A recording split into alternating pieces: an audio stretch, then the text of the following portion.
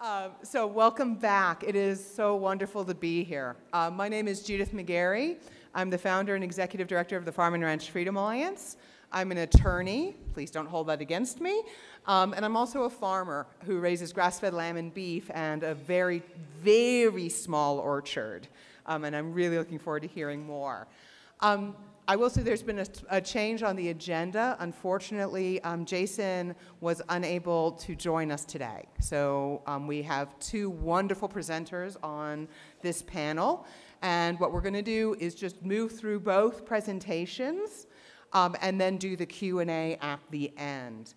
So I'm going to introduce both of our speakers. The first one is going to be Coley Burgess. He hails from a large conventional row crop family. He's starting in 2013. He began his journey to holistic farming. He currently runs 20 head of cattle in a 15-acre orchard.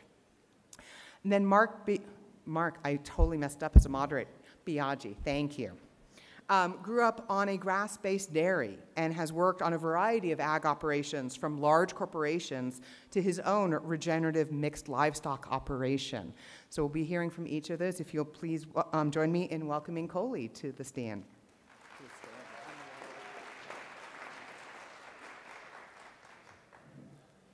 So, my name is Coley Burgess. I come from a small town of about 300 people. It's a little bit south of Carlsbad, New Mexico, pretty close to the Texas border. Like she said, I grew up on a conventional farm. My dad had a couple thousand acres that we did row crop farms on. He did some minimum till, but of course minimum till relies on a lot of spraying. I thought I wanted to farm, but he told me, like a lot of young ag kids, I had to go get a degree and spend at least 2 years working off the farm before he would let me come back and do the farm. So I left. I had way too much fun in school. I spent about 10 years in college. I got degrees in math, engineering, physics, and electrical engineering.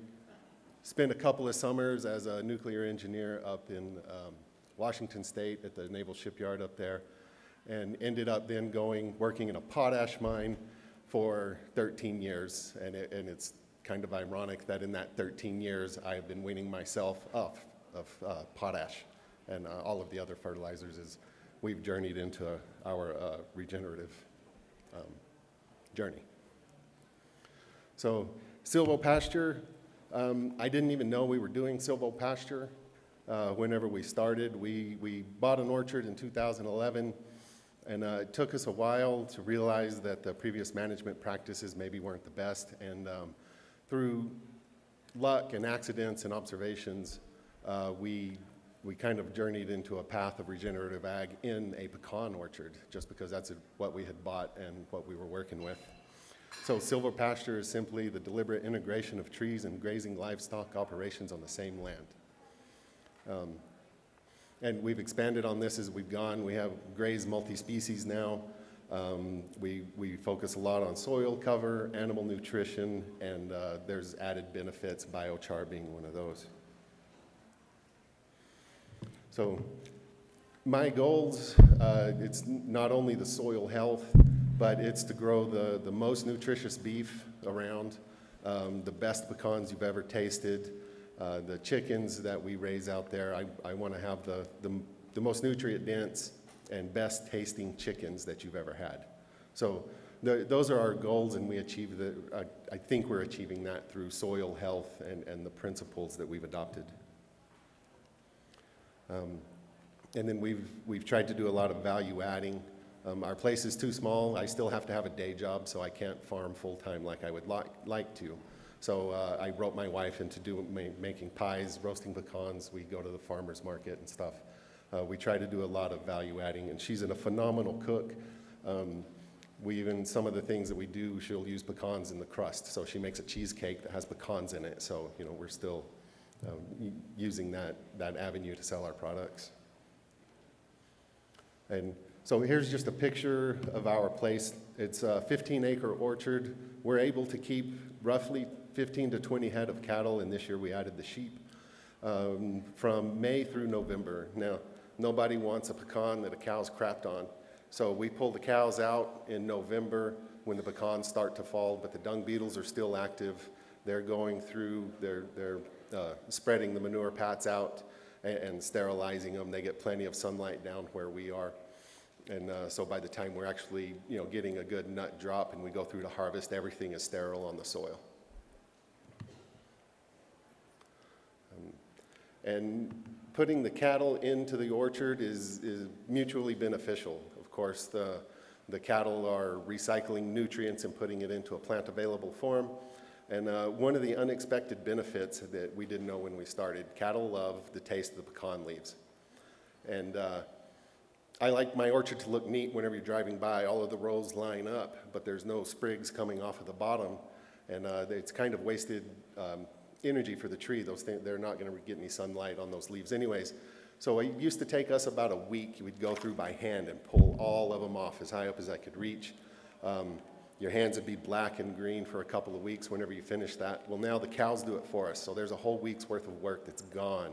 And my kids absolutely love that we no longer have to go out and pick those off, and the orchard looks really well. And like I said, multi-species, we started with sheep this year, and they were a much larger pain than the cows, so we went from single strand hot wire to 3-strand, just to kind of keep them where they belong with the cows and not jumping out, because once one of them gets out, a couple of more go through, and then the cows are really tempted to test the hot wire again.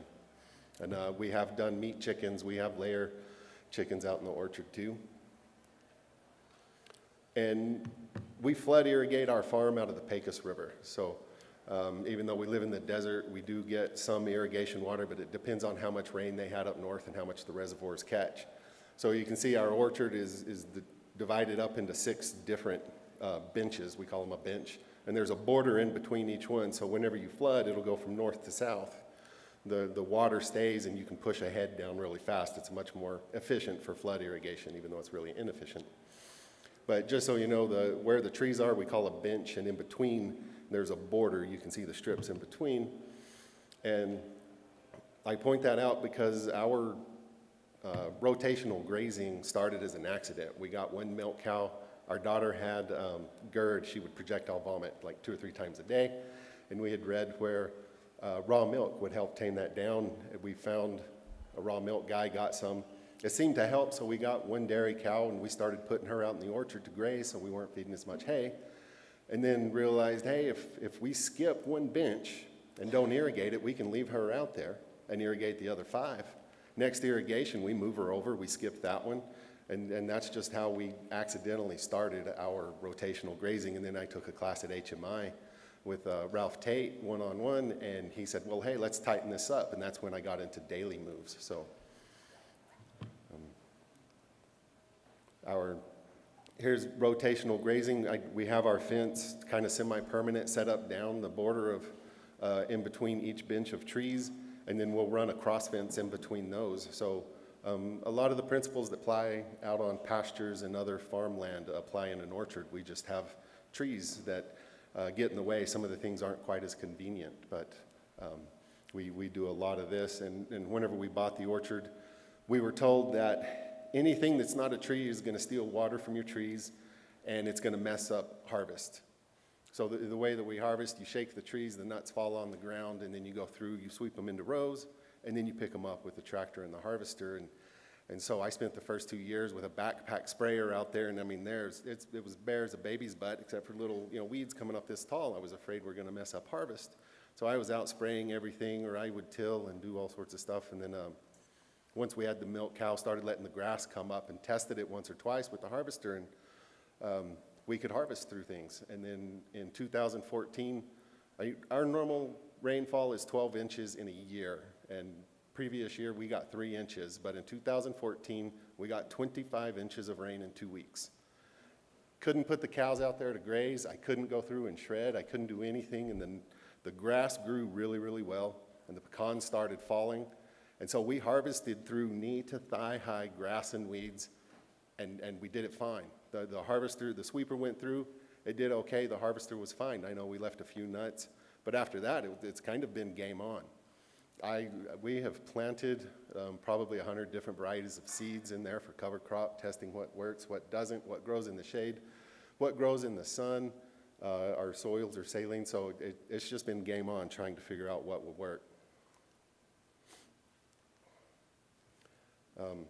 So here's some of what we've been able to do, and that's alfalfa and Bermuda grass.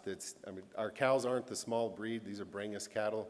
They're fairly tall, so they're in chest-high Bermuda and alfalfa out there.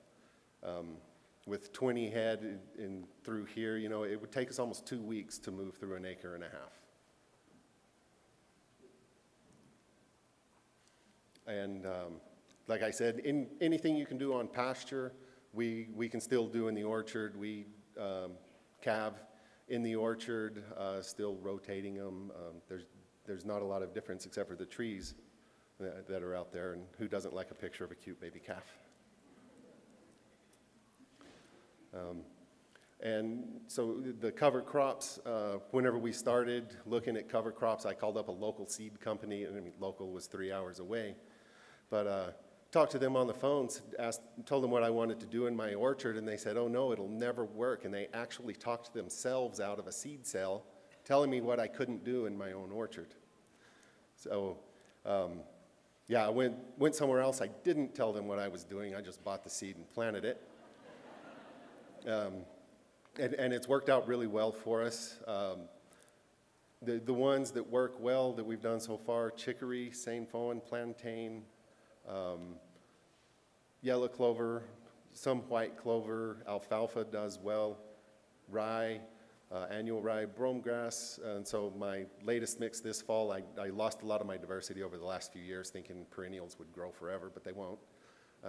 So we had to replant, and that's what I planted this fall. And that's my daughter, who was about this high at the time, standing behind a stalk of African cabbage. Our animal nutrition, we use a 20-way mineral feeder.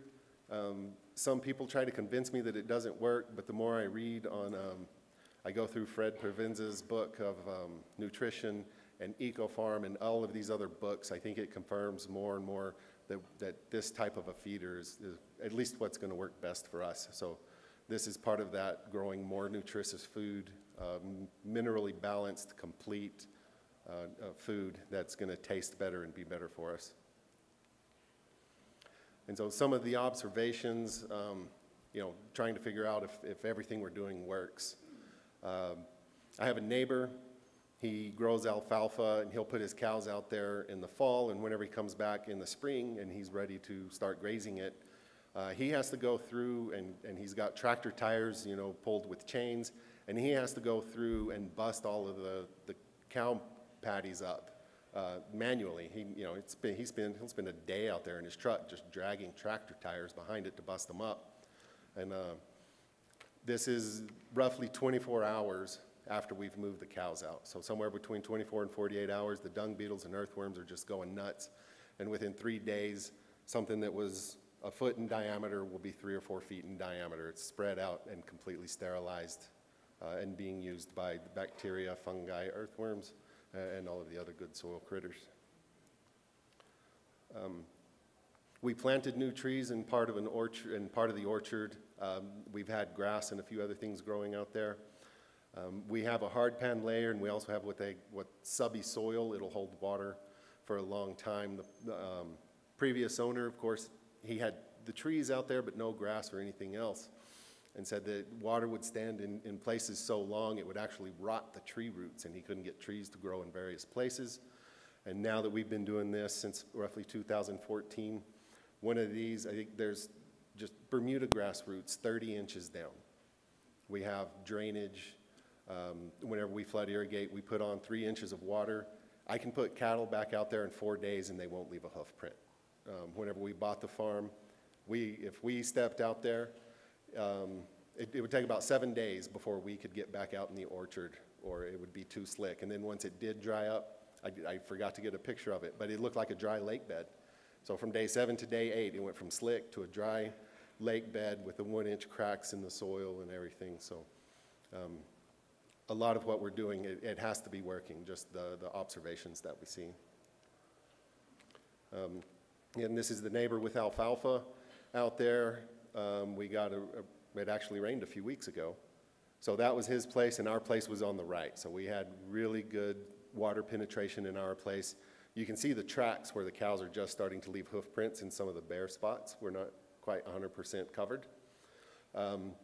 If we get more, it used to be if we got a ½ inch of rain, we had to pull the cows out to keep them from pugging the ground or we'd lose pecans. We're now up to 1.25 inches. So that gives you a lot more breathing room whenever the storms roll in. Whenever we hit about 1.25 inches, then we'll go out and we have to pull them out of the orchard so they don't start to do this. And this actually isn't too bad. I can harvest right through this. But if it gets much more wet, well, you'll see in a minute. Portable water. We've in the past strung 900 feet of garden hose out there and just hooked it up to the municipal water and drug water hoses around, which basically means I'm the only person that could move water because I was the only one big enough to drag enough water hose around. So finally buried a 1-inch poly line right through the middle of the orchard, and now there's taps along the way, and it's only a couple of 100 feet. So we can still move the water around. It's not quite as convenient. The one on the right, we used to have, it was one of those little garden truck things you get from a garden dirt bucket you get from Tractor Supply. I sealed it up and I went to a bigger one over here. So they don't have to fight over water. There's more water available. And so some of the adapting tools, our old harvester, the picture on top, my oldest daughter's on the tractor right there. The rows have already been swept up. And she's on the tractor with the old harvester that's from the 1970s. And once I learned of this other machine where we could do without having to sweep into rows, we could have a different style of harvesting. So I actually upgraded. I went from the 1970s to the 1950s to get the machine on the bottom that works better for us. So I have a Big Mac nut harvester for sale if anybody would like one.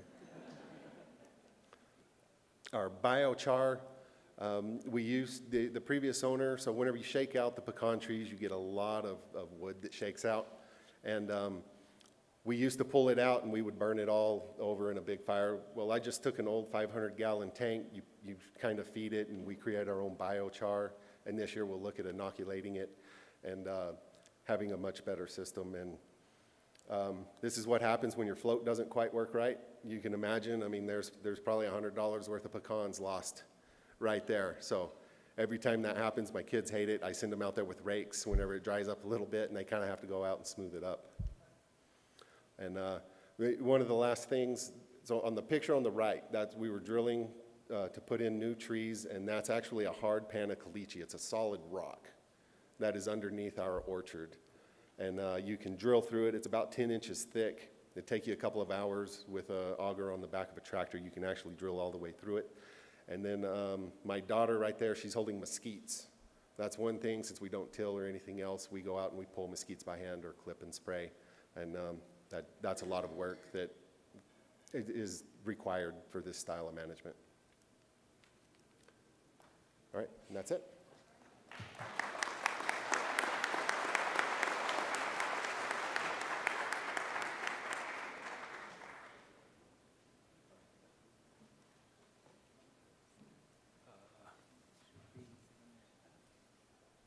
There we go.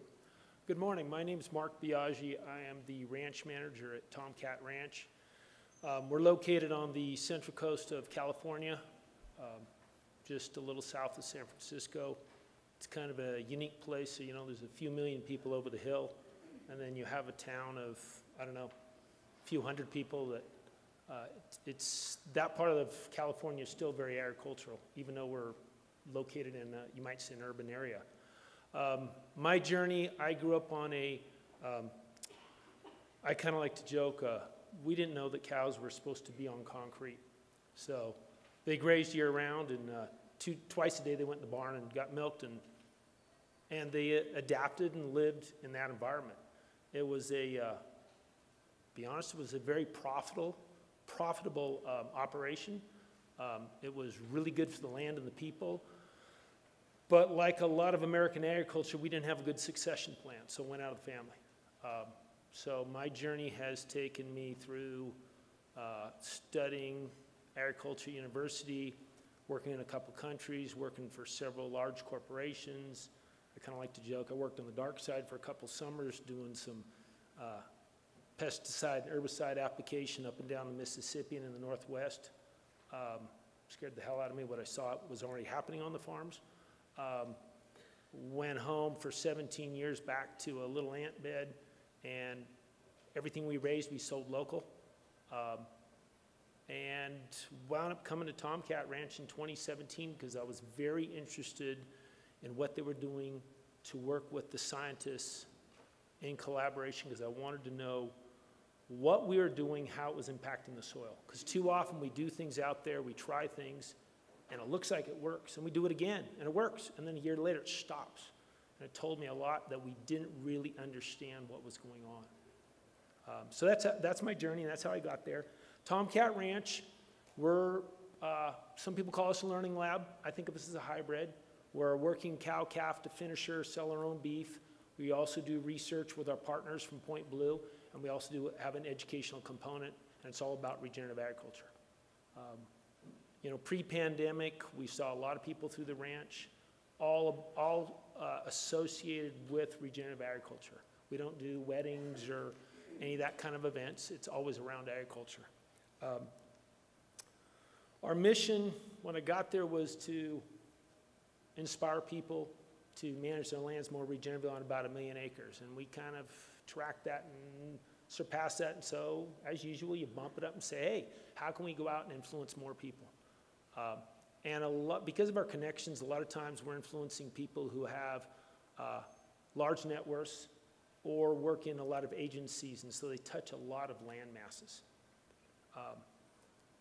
For me personally, I think the biggest challenge is the paradigm shift. And it doesn't matter if it's the folks here in the room or the folks that are living in urban environments, because I don't often think that people connect when they turn that tap on where that water came from. Water's always been my driver. Carbon to me is a sexy thing, it's a modern thing, it's a new fad, but water's what drives us. And I've lived in several places where you did turn the tap on, and water sometimes showed up and sometimes didn't. And it's left a long impression on me. So this is what TomKat looks like. This is one of our flatter pastures. We do have a lot of steep ground. When I tell people that you can fall out of some of our pastures, you can. We have added goats this year. To me, when I got to the ranch, it spoke of sheep and goat country, not cattle country, because we're so vertical and we have so much brush. We really brought them in to deal with fuel load, but also to get some biodiversity of the species above ground and start managing and harvesting what is grown. We do a number of different things there. One of the things I feel very responsible to do is to run unique trials that the average farmer, rancher cannot run, because I have a budget and I have X amount of money, so go do something unique. Try to figure something out. So in the process, a little more history before I dive into that about TomKat. This is to me a good measure of what we've been trying to do. If we use native perennial grasses in California as our proxy for how we are managing the land, in 2011 with Point Blue's partnership, this is the home place, 1,800 acres. They cut up into 75 monitoring units, you might say, of pasture. And that very first year, they went out and they did a survey, and they could only find native perennials in 8 out of those 75. 2 years later, in 2013, they're up to 58 out of 75. Now, all they did was start moving the cows. Realized before 2011, they really didn't know that much. They were just learning about holistic management, okay? And so it was learn as you go. But the main thing was they moved the cows. There's a lot of set stock grazing that still goes on in our area.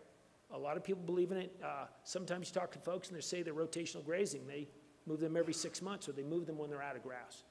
And I think what happened here, I wasn't here at TomKat because I didn't arrive till 17, but I think what happened here is we have the native perennials there and give them an opportunity to flourish and to recover. I think Ollie here earlier from England mentioned about a 3-month drought. If you know anything about the Mediterranean climate in California, 6 months with no rain is not a drought. That's just normal. So every year it's going to dry out really badly. And you need plants that are adapted to that climate, and that's why we need our native perennials. So by 2018, we had 70 out of 75 of those pastures. Now we could detect native perennials in there. And it tells me that we're doing something right. Trying to figure that out and trying to figure out the other things that we're doing and how to move this land along has been our goal. So what I really wanted to talk about was safe to fail. And safe to fail is a thought process, a practice that I picked up from a gentleman by the name of Graham Hand out of Australia. And it's, in a nutshell, it's the concept that every year you should do a half a dozen things that if every one of them completely failed will not affect your business at all because they're so small. But if you don't, you're not going to know any more 12 months from now than you do today. And I realized I had been sort of doing that most of my life, but hadn't been doing it in an organized manner. And I also realized that at TomKat that when I first got there in 17, we set up some science trials, not knowing whether those things would even work at TomKat, and we shouldn't have. We set them up too big. And what we should have done was start out with these safe to fails. Does this even work in this environment? Do we understand our context enough to see, will this tool, will this practice work here? Instead of just assuming it will. And so we've really moved to the safe to fail. And every year I'm trying to have those half a dozen things. And sometimes it takes several years to actually see the results. You just keep monitoring. Did it actually work? And when I say work, I'm always starting with water infiltration. And then I'm starting looking at plant production, then plant biodiversity, and then ultimately the animals. But is there some part of that journey it worked? So the one I want to talk about today was bale grazing. And if anybody's familiar with bale grazing or not, in a nutshell, you're just putting bales out on the ground, generally large bales out here or further into the Midwest and up into Canada. I think you guys use a lot of round bales. In California, it's hard to get them. We have to use square bales. It's all designed for the dairies. But we're putting out 1,000-pound bales on a grid, and we're grazing them off with cattle, the same as if you're grazing a pasture. And we're, quote unquote, wasting 20 to 30% of it. But we're not. We're feeding the soil. What we had to do is we had to adjust this to our context. So if you read the literature, it says do it in the wintertime. The ground's hard and frozen. If we do it in the wintertime, Mediterranean climate, we're raining, we're on clay. We're going to destroy that ground. So we actually do it right before the fall rains if we can catch them. We're trying to do it in September, October. I want it as close as I can to the rain, that the microbes don't get dried out in the manure, that the rains come along, utilize all that nutrition we've left behind there. So this is one of our pastures. I think this was 2 years ago. We started our first one, just a small thing. We only did it for a week or two just to see what would happen. This is what some of our topsoils look like. It's not what a lot of people think about topsoils, but these are highly compacted soils because they were farmed for years, ground that probably should have never been turned over. You're on clays, you're on steep enough ground. A lot of this had to be farmed with crawlers, tractor. I think a lot of our topsoil, historic topsoil, is sitting down in the estuary, is no longer on the land. You can see by those colors, that orange color, we have a lot of oxidation, we have a lot of plating. This is actually a piece of ground we did bale grazing. And what you see growing out of the top there was ryegrass that we did not plant, was not in the field, until we bale grazed it, and all of a sudden we have 2-foot grass coming out of the field. But more importantly to me was what it did to the water infiltration. So here's our safe to fail. We didn't set up anything too particular, put the bales out, graze them, step over where you didn't have the bales. You don't have the quote-unquote waste, what's going on. So here I am taking a picture straight down of, it's in April. We've done this in October the year before. So this is what the ground looks like. There's our great forage we're growing. That's what it looks like in the test. Okay, just a few feet apart. So top left corner, that's what it looks like in December, when the rains came that year, of where we bale grazed. It looked like a disaster. A bomb went off. It also looked to me like 500 years ago, if 1,000 head of elk had come through our country, they probably left it the same way until a wolf or a grizzly bear pushed them off. They thrashed it and moved on and let it recover. Bottom left is April 2021. That same area, it is coming back lush. We tried to have the cows graze it. We tested them in March. They did not like it. We hadn't got enough rain. The nutrients hadn't cycled. They were angry. We put them in there for about 4 or 5 hours and took them out. It was like this feed, they can tell better. It looks green, it's good, but they don't like it. So we waited until June. Here's June that was going in the top right corner. Yes, it's drying out. The cows liked it. The cows did well. Bottom right corner is back to April. So this is what your test and control looks like. And if you can see, there's a little stick there in the back. That's just a hammer I'm packing out in the field. So it shows you that we barely covered the head of a hammer on our control, what we were grazing in that pasture. Yet when we did this bale grazing, we're getting 12, 18 inches in April, and it still had much more growing season. I always joke I'm looking for the chia pet. I'm looking for something I do out there that is so dramatically big that I can't ignore it, and I gotta stay with it. So where do we go next? We looked at the water infiltration. We had a 600% increase in the water infiltration just in 4 or 5 months. That tells me a lot, especially on that kind of compacted soil. We've also seen a really good increase in our growing. So where are we going next? This was last fall, 15 acres. You can see as we're progressing across there with 100 head of cattle in strips. And we're going to be monitoring. This year we've set up another field with Point Blue, and we're actually looking at what we are doing now under the soil. I want to see not only what we're doing with water infiltration, I want to see how we're changing the biology, the fungi, the minerals. We also are going to be looking at the biodiversity of the plants. How are the plants reacting to it? And do we get more perennials? We know we'll get more annuals, but do we get more perennials, and are they more robust? Because those perennials will grow through our dry season. They will hang in there. So that's, and the last piece is, I really think this is all about a paradigm shift for all of us. We have to look at things differently. It allows us to allow other things, other concepts and tools to come into our lives and deal with them. There's a couple, 3 websites there, especially I want to point out the Profiles in Land Management. If you're interested in not looking at anything TomKat's done or influenced. This was done by some of my colleagues and other people, went around the United States and interviewed people who were doing regenerative agriculture.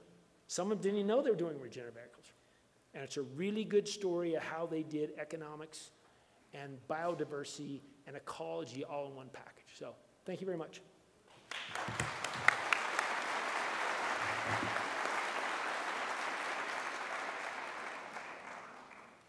So I'd like to, first of all, pick up on something I heard in completely different ways from both of y'all and ask you to expand on it just a bit.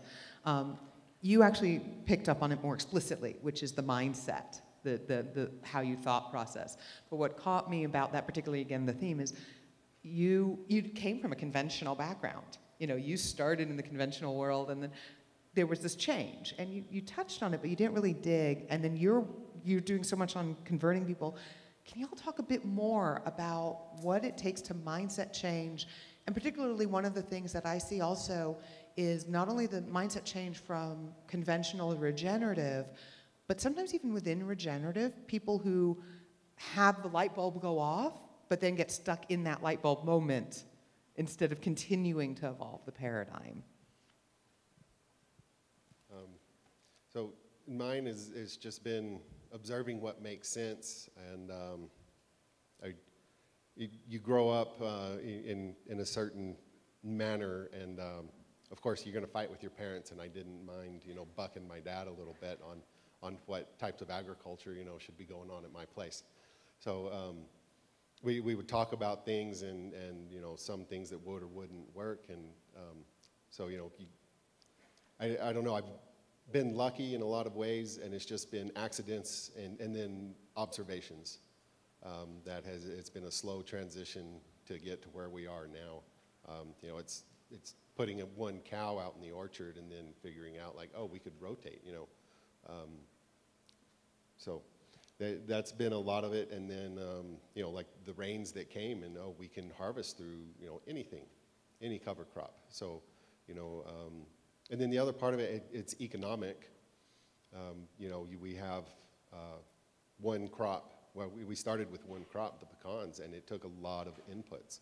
Our 15 acres of pecans, we were putting $5,000 to $7,000 worth of fertilizer on every year. And this year I've completely cut that out, so it saved me money.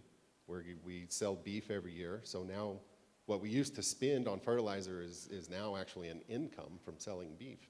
So economics has driven some of this, as well as just seeing, you know, what makes sense, what works, and what's right, you know, for the soil and the health and trees. For me, it's been a journey about thinking about the hubris of man. That I really think, you know, we kind of have our ego out of control. If we look at the landscape, like think about the Midwest, the incredible soils we have there, and those used to be a pile of rocks that when the glaciers got done.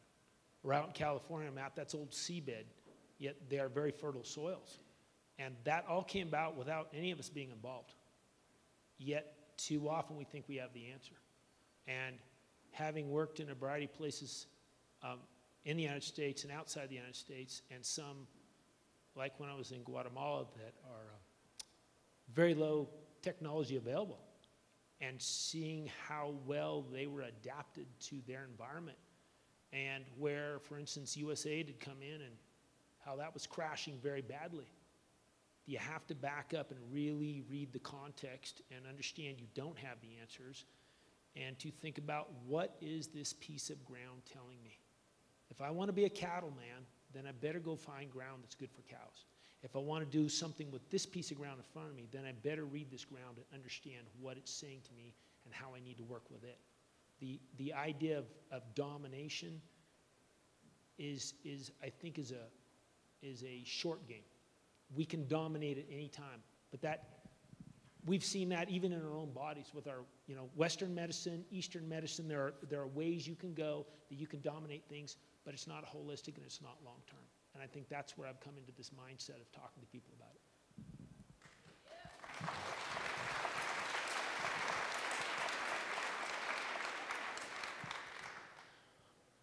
What would each of you say to someone who's looking, maybe they're already doing some regenerative or they're deep into it, and they want to try one of these new tools? They want to try a silvopasture approach.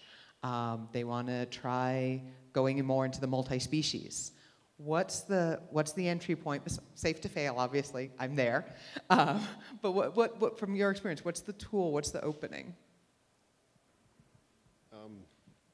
It's kind of a hard question. I have one example.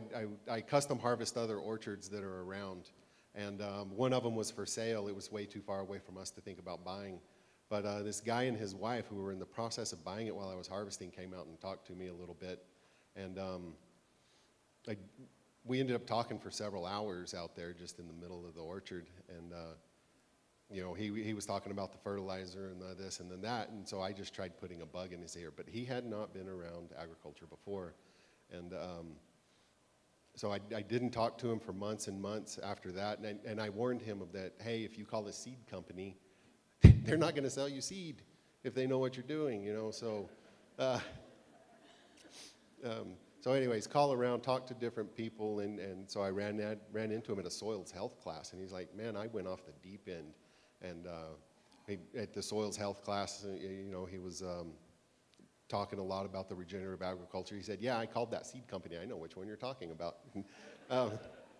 So anyways, so catching them when they don't know anything about agriculture. He sent me a picture a month ago. He was planting a cover crop right through the middle of his orchard, and he had bought, I think it was 5 llamas or alpacas to graze. It's a 5-acre orchard. It's smaller, but yeah, he bought alpacas and llamas. And then if I could talk to him face to face, if I can get him to come out and look at my farm, and that's actually how we've done some of our grass-fed beef sales. If I can talk him into coming out to my farm and look, and we walk out and we touch and smell and dig and look at the cows and everything else, that's a pretty good driver. And my dad, he's still extremely in the conventional mindset. So whenever he comes over, he asks me so many questions. He's read tons of books and knows, you know, well, we grew up, the soil was mostly silicone, but then there's NPK, and you have to replace it when you pull a crop out, you know. And so we have a lot of arguments, and he'll ask questions that forces me to do research, and so I've picked up on some good books to read and point people in that direction. So I don't know if there's any one size shoe that fits all, but. For me, it's always trying to understand the why. What's a person's why? What's important to them in life? You know, is legacy? Is it their kids? Is it the future of the land? To get people to open up to new ideas. One thing I think that I stumbled across this in the 80s in Daring in New Zealand, and I heard Ollie talk about it last night in England, and I really think it's a concept the United States should adopt more of, is this share farming. I know sharecropping has a bad connotation in this country, but this idea of share farming, because for instance, if you want to bring a new species onto your ground, maybe you don't have the time to deal with it, but maybe the neighbor or somebody in the community can do that, and you will benefit from it. They will benefit from it, and the test is low. For instance, there's a place down the road from us, and Foglime Farm, and I think he ran about 35,000 pastured poultry last year. So pretty good size operation for pastured poultry. Maybe he's crept up more. And Caleb's biggest challenge is he's growing so much grass on this just beat up old farm ground. And to give you an idea, this farm ground is so hard during the rainy season, you still have to drive a 3/4 or 3/8 inch fiberglass rod with a mallet. You don't push it in the ground. You got to drive it. That's how, it's like cement. But with the poultry manure he grows, well, his problem is he needs the grass short for the chicken houses. So he invites us down there to graze. Anybody else could come in there, and we've seen some really good positive relationships in this. And I think that everybody should think about their corner. If you want to try something new, it's not always you trying something new, it's getting someone else with their expertise to come in and try new. At TomKat, the way we introduced goats, I had been very aware, having dealt with goats before, that they would manage brush, they would do different things, very positive. First time I brought goats on the TomKat Ranch, they got off the truck and they ate brush about 30 minutes and said, to hell with this is nuts and tastes good. And I got an education for the next 3 weeks under contract, okay? So much for what I knew. We brought in goats again last year under contract, different circumstance for fuel management because we've had so much fires just around the facilities, really positive. So then we went, okay, we're going to address this differently. Now we're going to manage ourselves, and we went out and got our own herd. So it's utilizing other people's resources and experience for the benefit of both, I think, is a really shortens your door to getting a variety of enterprises or tools onto the property. Do we have another microphone for Q&A?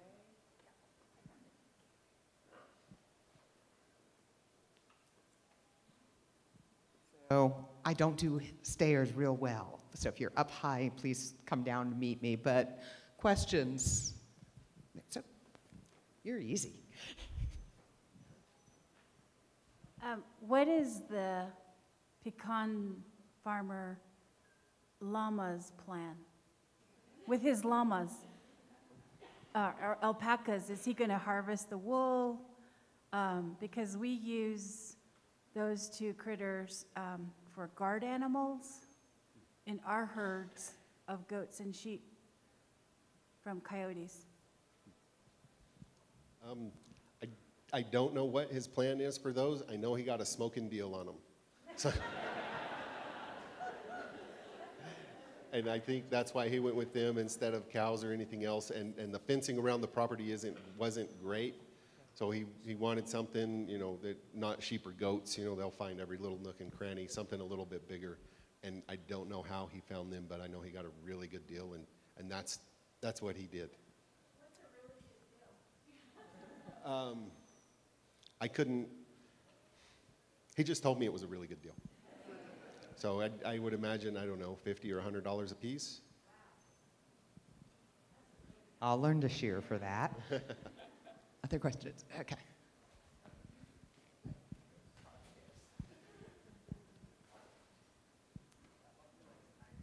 Hey, just had a question for Mark. I noticed in some of the photos you were showing doing the bale grazing and the grid patterns, it looked like you had lots of bales out through quite a wide area, and I'm wondering, do you set those bales out pretty far in advance of where your cattle are moving? And if so, what kind of nutrient degradation do you see in those bales when they're exposed to the elements for that long?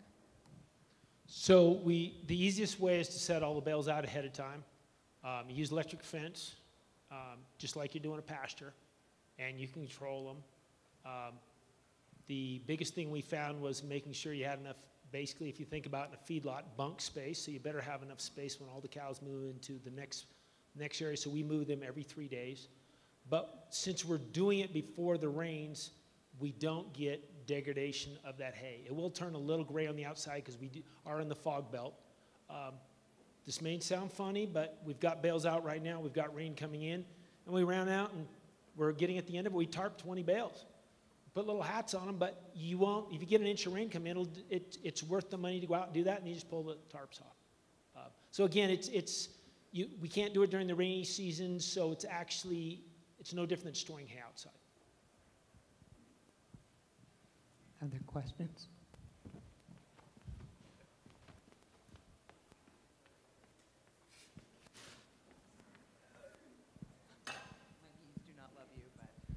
Apologies, sorry.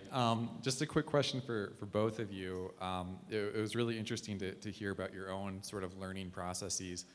And you mentioned a lot about tools and processes for regenerative ag. I'm curious about this paradigm shift. How much of it is about actually empowering other communities, other community members to actually scale up regenerative agriculture through learning processes?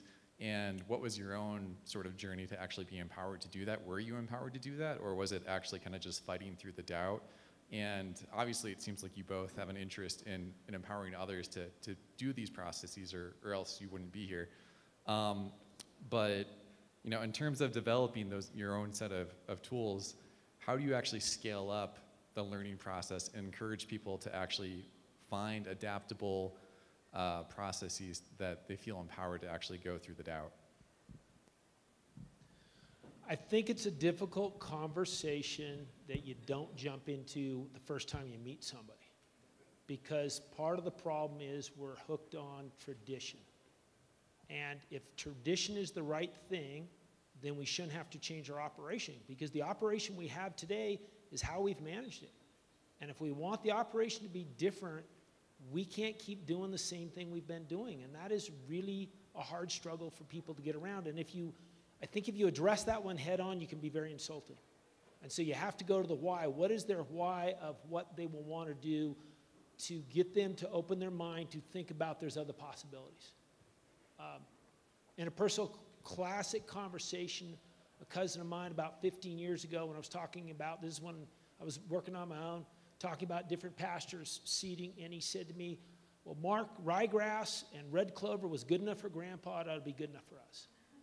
And I said, Scott, Grandpa left the old country, left a continent, left a culture. He made a lot of changes. That may be what he did in his lifetime. We need to open up to more things, more possibilities. So I don't think there's any pattern. It's just getting people to open their mind that there are something bigger and better, but it starts with why they would want to do it. Yeah, and another brick to hit your head against on that too is I have neighbors that I talk to every once in a while, and whenever I talk to them, they say, man, your place sure looks good, you know. You're doing something right over there, and I try to tell them, and they don't want to hear it, you know. And a lot of this, I don't think it's that much work, but a lot of it looks like work. And you know, getting out in your orchard or in your field every day, but it's only for 10 or 15 minutes. You know, I'm not spending 10, 15 hours a week sitting on a tractor like we used to do. You know, it's 10 or 15 minutes a day, but they see you out there every day, and it looks like a lot of work. And the other thing is the equipment.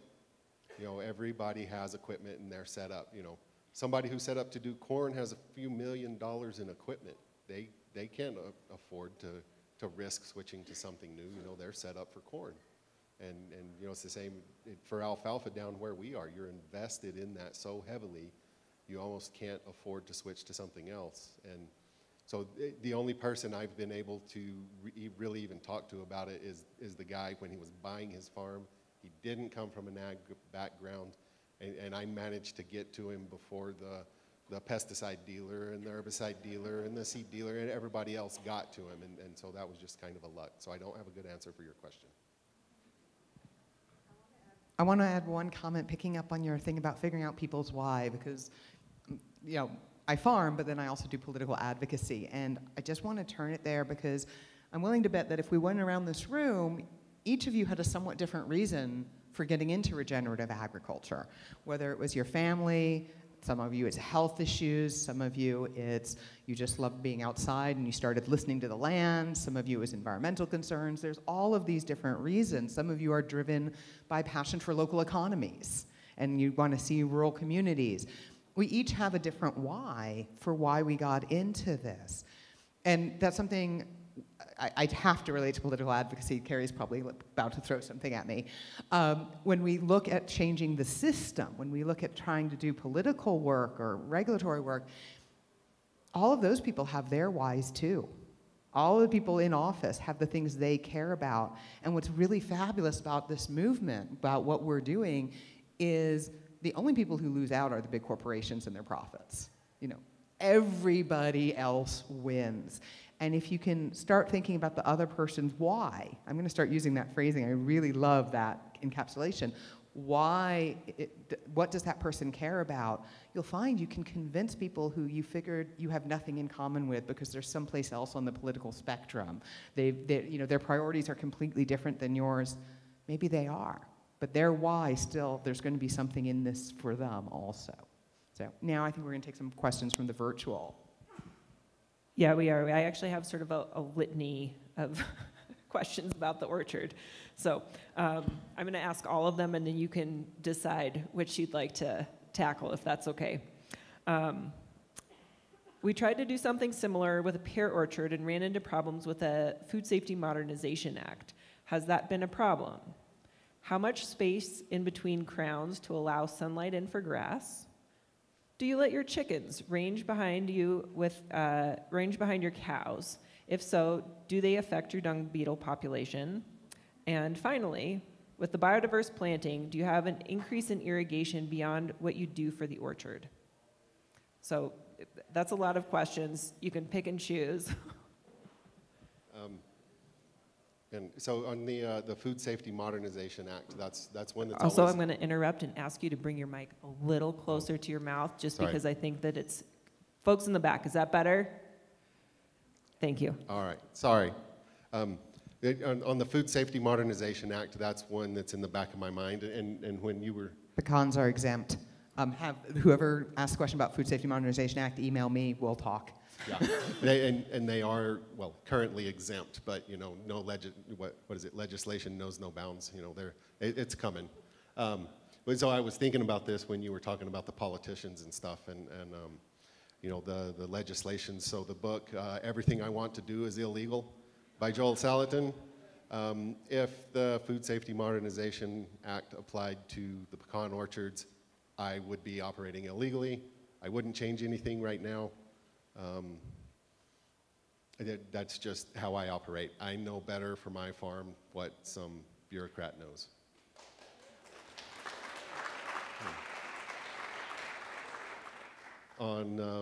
Let's see if I can pick out one or two of the others. On the chickens, no, we don't pull them behind.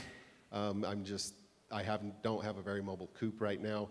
And on the water issue, we can tell that we actually need less water planting the cover crops. I know they use more water, but when we used to have bare soil and you went from that by roughly 7 to 8 day transition of it just sopping wet to a dry lake bed, I can come back 3 weeks after an irrigation where I have soil cover, either growing plants or just dead material, the way the harvesting works and stuff.